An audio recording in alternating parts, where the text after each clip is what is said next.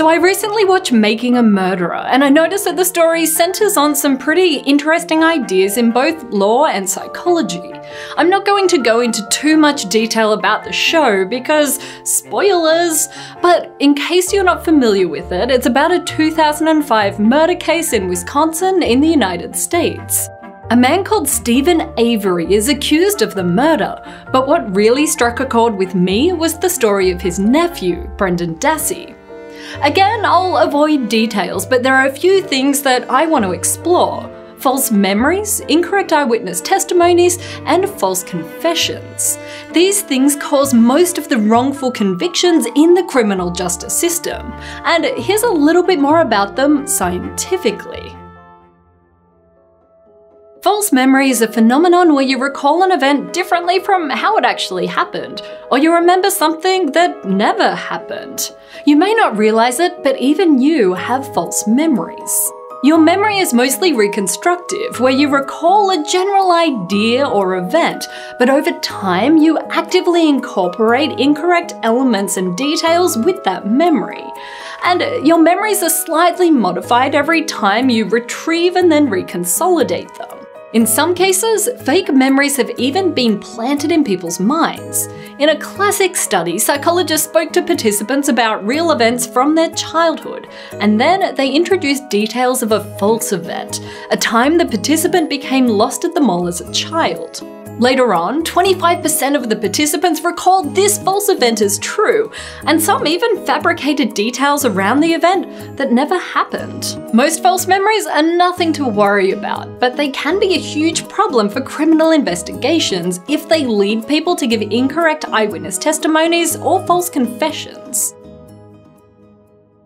First of all, incorrect eyewitness identification is the leading cause of wrongful convictions in cases where DNA evidence later proved innocence. A lot of errors are due to the misinformation effect, where memory becomes less accurate because new information interferes with the ability to retain the original memory. In another classic study, participants saw a staged car accident at an intersection with a stop sign. Then half the participants were asked a follow-up question that referred to that stop sign as a yield or give way sign. When later asked what sign it was, those given the suggestion were more likely to claim that they had seen a yield sign. Incorrect identification has a big impact on people too. In 1982, police suspected Martin Anderson was guilty of a sexual assault, so they obtained a colour photo of him and showed it to the victim, along with half a dozen black and white photos of other people. The victim chose the colour photo and identified Marvin in a police lineup, where he was the only person who they had seen before. Marvin was innocent. He even had an alibi, but he was still convicted.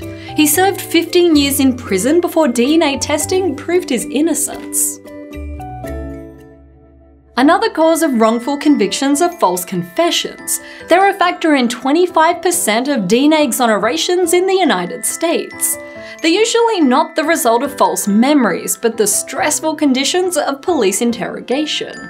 There are three main errors that lead to false confessions. First of all, the misclassification error, where investigators wrongly classify an innocent person as guilty. The coercion error, where this person is interrogated in an accusatory way that often involves lies about evidence and repeated promises or threats. And lastly, the contamination error, where after a false admission is given, they pressure the suspect into providing a story, and investigators often supply facts of the crime. This post-admission narrative is really important for the confession to seem real. These techniques work because we're easily influenced by both suggestion and reinforcement, and in some cases, it begins to appear easier to confess than to continue to deny guilt. Studies have shown that young people and people with mental illness are more likely to make false confessions. So are those with poor memory, low self-esteem, and high levels of anxiety.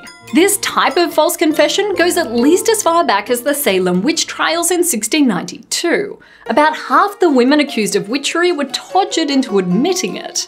But confessions can also be voluntary, and they're more likely to come from those suffering from mental illness. When actress Elizabeth Short was murdered in 1947, more than 50 people volunteered a confession. More recently, Donovan Allen falsely confessed to killing his mother after an overnight 14-hour-long interrogation. He later stated that his confession was false, but he was still convicted and spent 15 years in jail before he was exonerated by DNA evidence. While no legal system is perfect, I think it's important to point out that many have different approaches to policing. North American police are trained in the Reid technique, this accusatory process where police lead a suspect to believe that they're guilty. In Australia, England, and elsewhere in Europe, police are trained in investigative interviewing, which emphasises that the interview with the suspect is part of a bigger picture, an ongoing investigation. Making a Murderer is full of examples of false eyewitness testimony and wrongful confession. Our memory isn't perfect, and the science suggests that the discovery of information should take priority over a confession.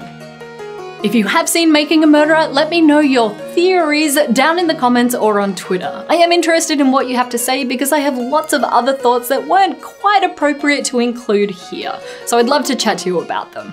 And I'll see you next time.